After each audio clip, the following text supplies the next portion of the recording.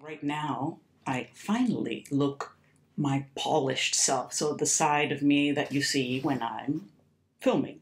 You know, it's very hard for people to imagine or understand or even believe the degree of incapacity that I have, that my chronic illness provides for me. But when you see a bit of the other parts of my day, the before and after, it's a little more visible, so to speak. This is how it starts every day. I feel like the living dead. It takes so much physical energy to move that I don't have, and my body just feels extremely fatigued, as if it doesn't have power, as if like there's no battery or juice or something, right? So it's noon right now. I finally dragged, and I do mean dragged, this body out of bed to take out the little pooch. I don't know, she's somewhere back there, almost invisible. I'm gonna go shower. I'll come back, and you see the progression of my daily life. Now, a typical day, I do not get up this late. I managed to get up a bit earlier. Earlier, 10 a.m. No, it varies. But anyways, it's disheartening. I just want to say that. I just want to say, honestly, you know, it's disheartening.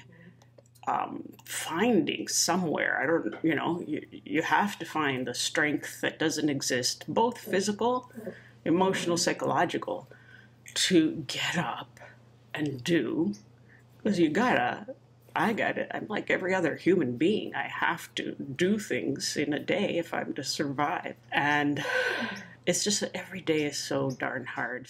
I managed to shower. So even the finches are excited. They're applauding me. Cheep cheep to you too.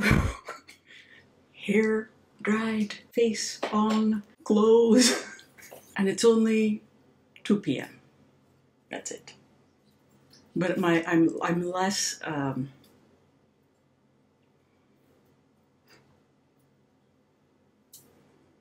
was going to say I'm suffering from less brain fog, meaning words are able to come to me easier, because in the mornings, in addition to my body feeling heavy and painful and swollen and all that jazz, so does my brain. My brain doesn't fire quickly enough, and I have gaps in basic memory.